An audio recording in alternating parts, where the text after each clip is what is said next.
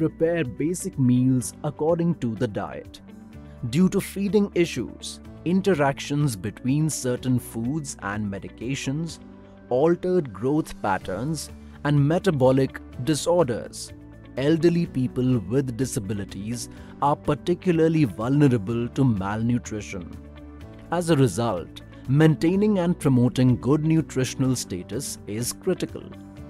Caregivers must understand and follow diet instructions, use appropriate feeding practices, and be knowledgeable about nutritional information, food selection, and the preparation of a balanced diet. Diet types for the client. 1. Liquid diet, like soup and milk. A. Liquid diet is recommended for clients who have difficulty chewing, swallowing, or digesting solid foods. Tips: it can only be given for brief intervals. It does not give the client enough nutrients. To prevent malnutrition, a soft diet must be introduced.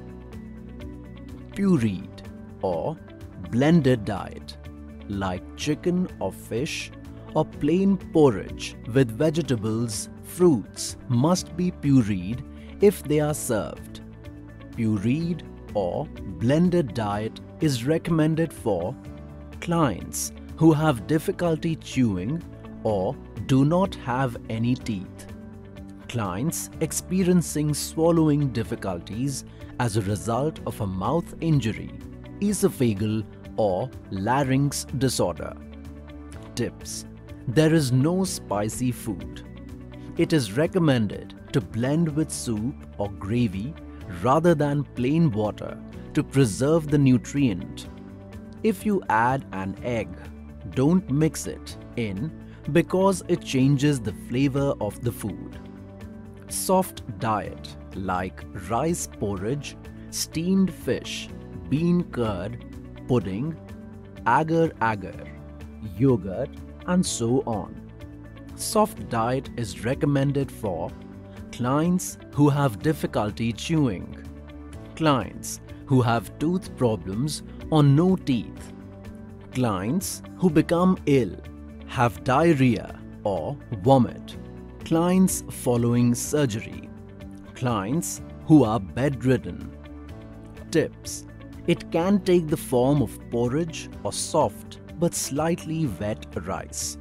Clients should ideally be served protein such as egg, bean curd, tem, cheese, baked beans, yogurt, and fish. If animal protein is used, such as poultry products, it must be finely chopped.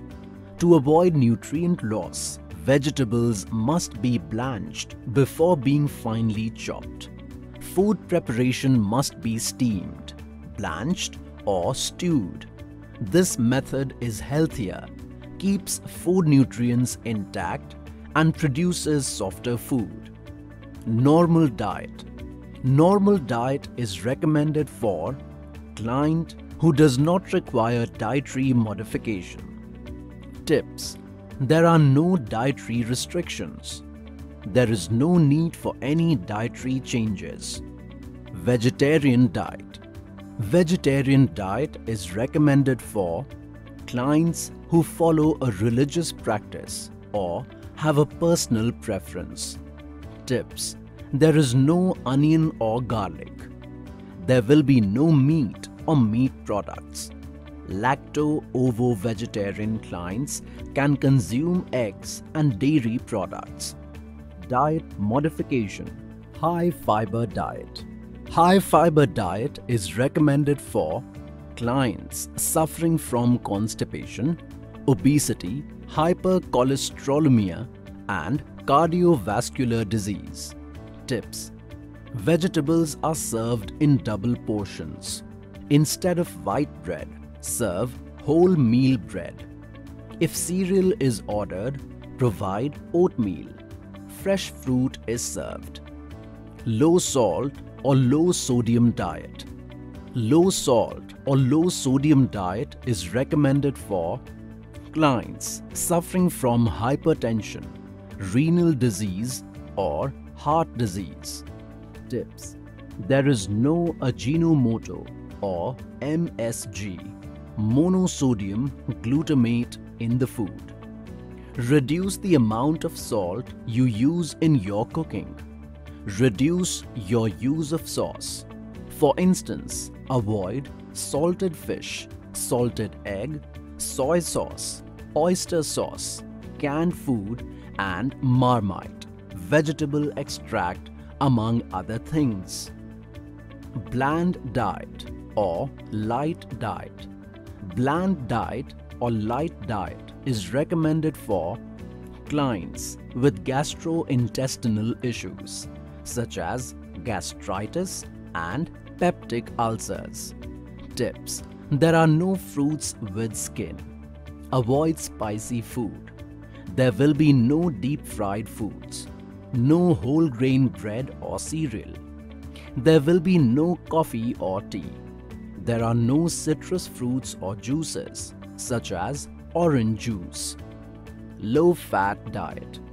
Low fat diet is recommended for client who has pancreas and absorption issues. Tips: there will be no coconut or coconut milk, no butter, but margarine is permitted. Skinless chicken. The bare minimum of vegetable oil needed for cooking, steamed, boiled, or soup, stir fry with less oil are all recommended cooking methods. Low cholesterol diet. Low cholesterol diet is recommended for clients suffering from cardiovascular disease, hyperlipidemia, or hypercholesterolemia. Tips: there is no egg yolk. There is no butter. There is no beef or mutton. There is no internal organ meat. There is no coconut milk. Limit your intake of prawns, cuttlefish, and shrimp. Low protein diet. Low protein diet is recommended for clients suffering from liver disease or kidney failure. Tips: limit your consumption of milk, whole grain cereals, cream soup, meat soups, seafood, nuts, and so on. Fish, chicken, beef, mutton, soya bean curd to be served in small portions for each meal. Example: 30 grams, that is 1 matchbox of cooked meat or fish for lunch or dinner. High protein diet. High protein diet is recommended for client with a history of diabetes mellitus. Tips: the client should be given a double serving of protein for breakfast, lunch, and dinner, and this should be done under the supervision of a dietitian. Diabetic diet.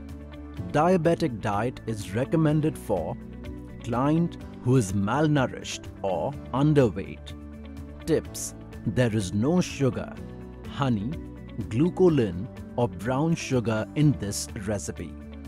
No sugar-containing products such as sweetened desserts, canned fruits, or cakes. Rice, 1 cup. Noodles, ½ cup. Bread, 1 slice. And potatoes, 1 medium-sized.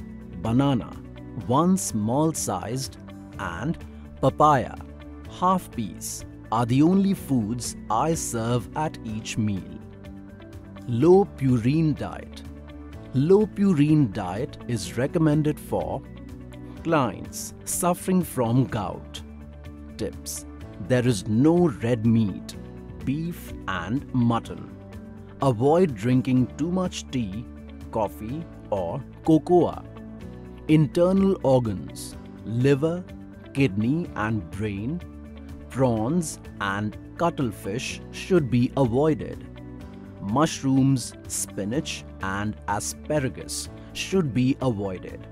Allow 1 portion of fish, 1 medium drumstick for lunch or dinner no more than twice per day. Ketogenic diet. Ketogenic diet is recommended for client with epilepsy who wants to reduce seizure activity. Tips: diet with a high fat content 85%, some protein 10%, and little carbohydrate 5%. It must be done under the supervision of a dietitian. High calorie diet. High calorie diet is recommended for client who is underweight or who is recovering from illness. Tips: mix some margarine into the porridge or rice. In the beverage, mix in 2 tablespoons of milk powder and some oat or cornflakes. Spread margarine or peanut butter on the cracker biscuits or bread.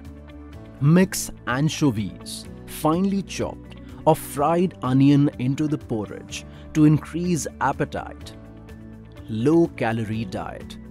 Low-calorie diet is recommended for a client who is obese or overweight. Tips: reduce your intake of high-calorie deep-fried foods. Nasi lemak, curry noodles, coconut milk dishes, fried fish, roti, and so on. Reduce your intake of all fats and oils. For instance, butter, margarine, cooking oil, and coconut milk. Reduce your intake of sugary foods and beverages. Syrup, soft drink, chocolate, kaya, jam, cake are some examples. Serve more fiber-rich foods like fruits, vegetables, beans, lentils, and cereal. Serve rice, bread, potatoes, and other carbohydrate sources in moderation. Reduce the size of your food portions at each meal.